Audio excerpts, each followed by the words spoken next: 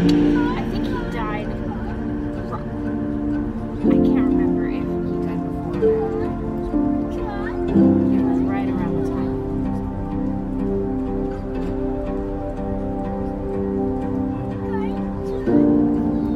Okay, so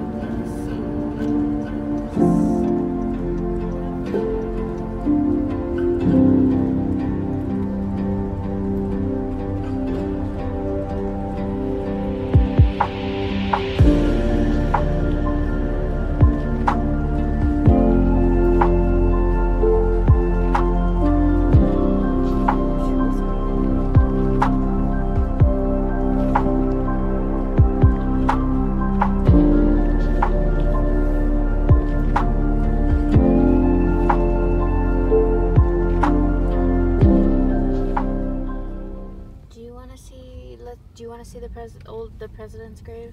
President Harrison's grave? Yeah. Let's go. Tell me about the history of Crown Hill Cemetery.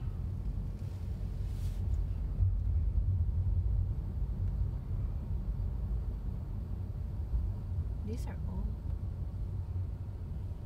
Yeah. According to Wikipedia, the privately owned cemetery was established in 1863 at Strawberry Hill, whose summit was renamed the Crown, a high point overlooking Indianapolis. So, but not that old, 1863. Yeah.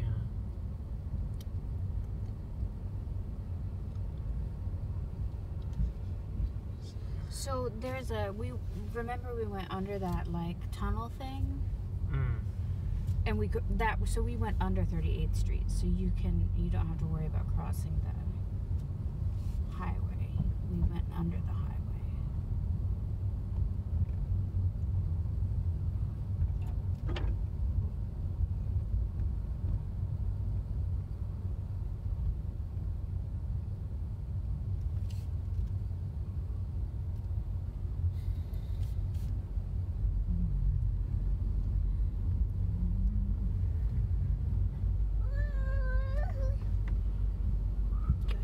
See relatives? Yeah. Oh, or he's here. No, they're going to go see the president's grave. Do you want to go see the president's grave or not? I'm fine. Go anywhere. Yeah. It looks like there's a lot of people actually visiting it today. People just nothing to do. It's right there where those people are standing.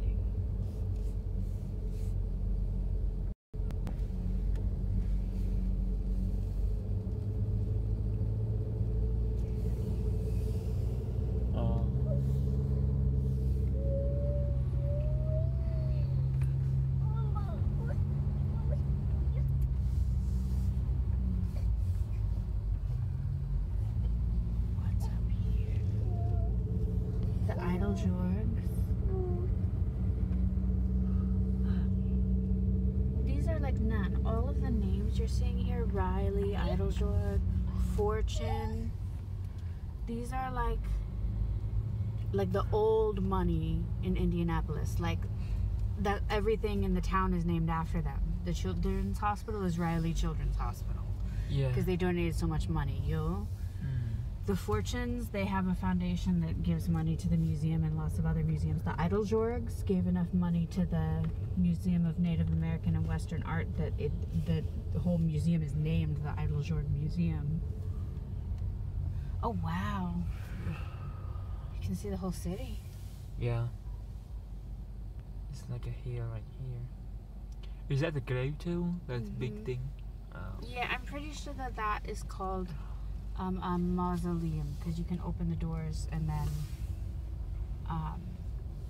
I think sometimes it depends. Sometimes people are actually buried in there and like they stack them. Holes in the wall where you store the ashes of like the whole family. I can understand. I feel like this is like the Chinese or Khmer thing too, but the one thing is different is you don't actually offer food. This is very interesting. It's like a grave that they made into a picnic table kind of thing. So they want their family to come and sit and talk. I feel like some kind of weird thing. I mean, you don't want to sit where people lay the ash or. But look, you do. You see people walking. There's people walking. People with dogs. People with kids. You know. I don't want them to sit on my grave though.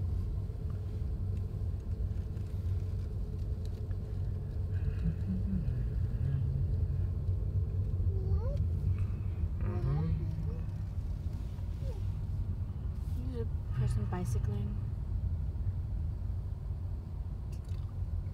Okay, I want to see the other thing that they talked about.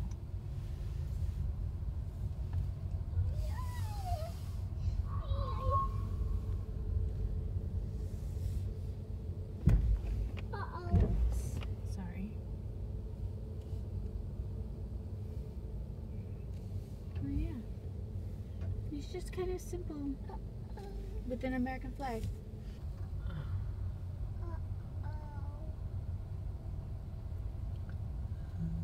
What's up, Thomas?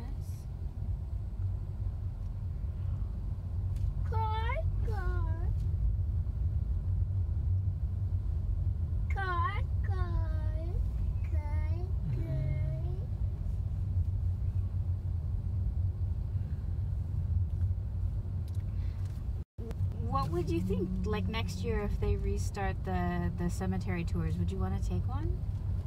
I would think it would be so fascinating to learn about the history of all the different people who are buried here. You wanna go up here? Yeah. And look, there's lots of free space too. Big green space. I mean, I don't think it's appropriate to like have a picnic here, but No. although I don't know, that one grave, they did turn their grave into a picnic table. I think part of this is a military cemetery area too, somewhere. Oh, this just goes in a circle. That tree is gorgeous.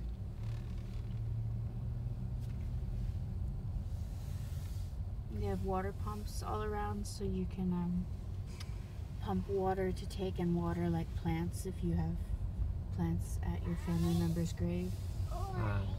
Oh yeah, see all of the white markers? Those are military. Do you want to go see that? Yeah.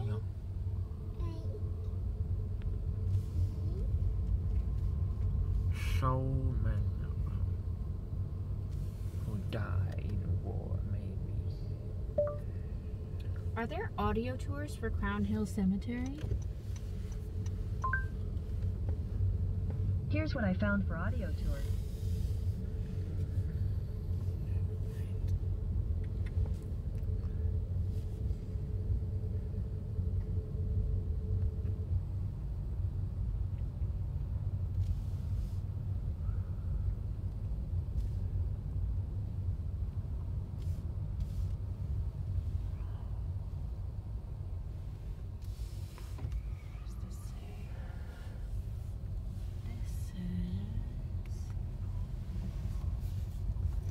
Tribute to the armed forces that have defended the United States of America.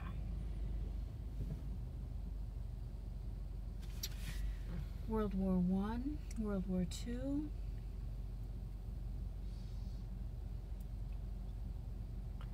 World War I, World War II, Army here. World War I, World War I. World War I. I know I'm kind of driving on the wrong side. World War II, World War I, World War I. World War I. Korea.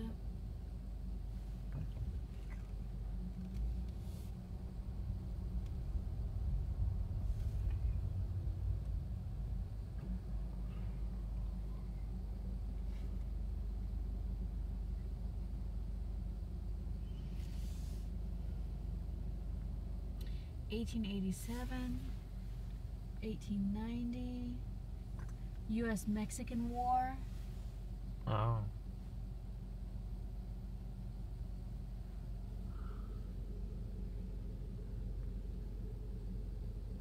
Some of these could have even been like Civil War veterans who survived the war but then were buried here when they died.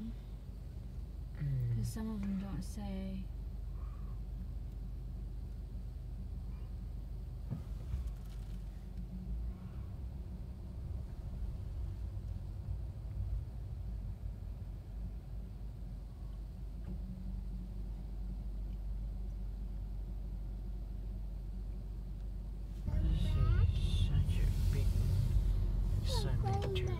Like I said, I am pretty sure it is, or at least at one time it was, the largest cemetery inside a city. You know, that's not like out in the countryside or something like that. Arlington National Cemetery for the governor and established at the old fairgrounds. Indiana troops served in every theater of action. As the war progressed, Camp Morton became a prisoner of war camp, housing thousands of Confederates. City